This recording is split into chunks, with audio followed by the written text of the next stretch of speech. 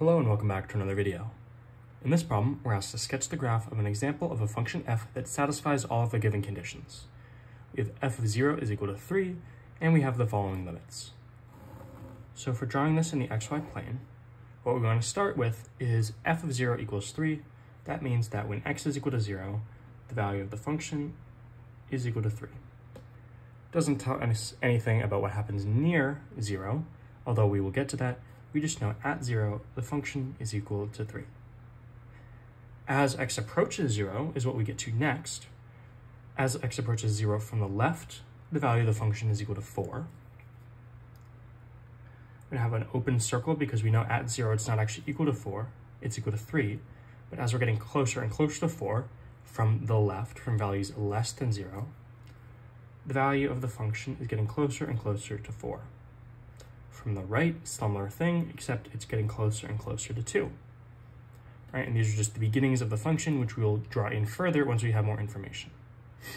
We're also told that as x approaches negative infinity, the value of the function also is approaching negative infinity.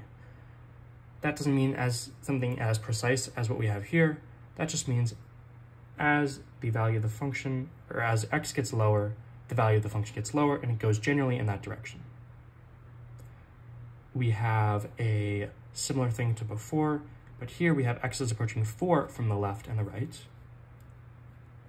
So x equals 4 right here. We have a vertical asymptote. We have, as x is approaching 4 from the left, the value of the function is going off to negative infinity. Right, so we're getting from values less than 4, the value of the function is getting smaller and smaller. And as we're getting closer and closer to 4 from values greater than 4, the value of the function is getting larger and larger. Finally, as x approaches infinity, the value of the function is equal to 3.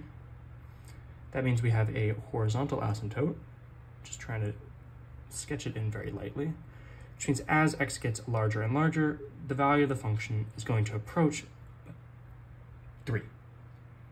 Now we have all of our limits and values satisfied, and we can just connect this in to make it look a little bit better. And there we have our function f.